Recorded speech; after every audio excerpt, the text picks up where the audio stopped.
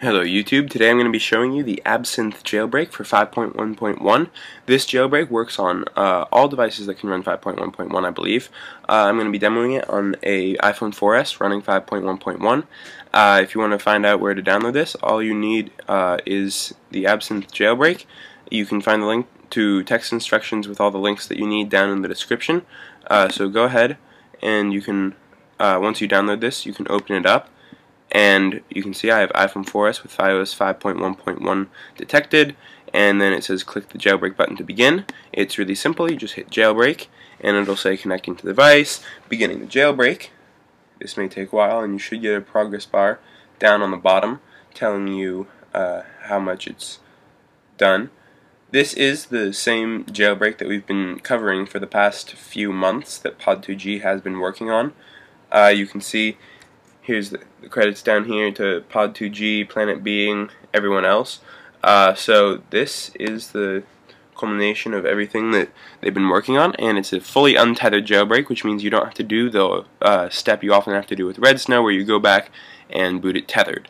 Additionally, if you're already running a tethered jailbreak for 5.1.1, you should not read jailbreak the whole thing. Just go into Cydia and search for Rocky Raccoon, I believe is the name.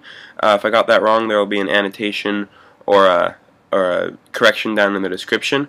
And just what that means is instead of re-jailbreaking the whole thing, you should just download that package and it'll untether it right on your device without having to re-jailbreak. So you can see now we've moved on to the next step, sending initial jailbreak data. This may also take a while, so just give it a while to complete. I've seen it go pretty fast. I've also seen it take several minutes to complete.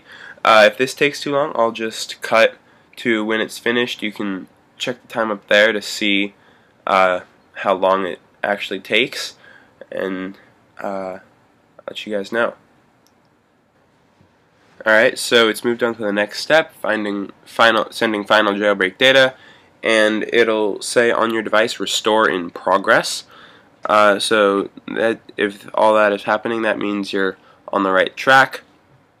And my device just has the status bar at the top with the time, battery icon, and then it says restore in progress on the screen. Everything else is unresponsive, so that's the normal state your device should be in. So just once again, give it a little while to complete. And now it says waiting for reboot, not done yet, don't unplug your device yet.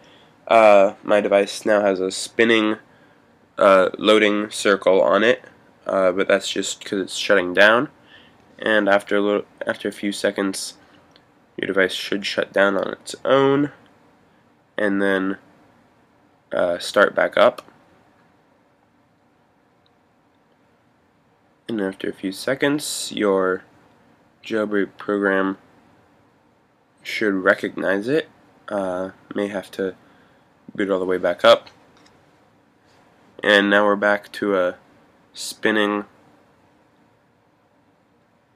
circle loading.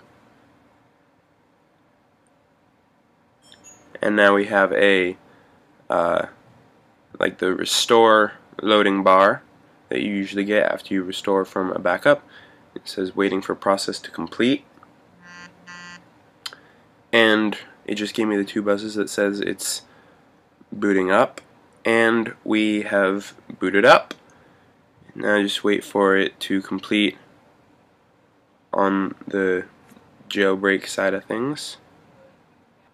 And now it says done, enjoy. I just opened up Cydia on my device, and it says the preparing file system, which means that it is complete, and it says Cydia will exit when complete. So that's all the steps. It's just really simple. You just gotta download Absinthe. Once again, check the link down in the description for text instructions, and then hit jailbreak. Once again, make sure your device is one of the supported ones.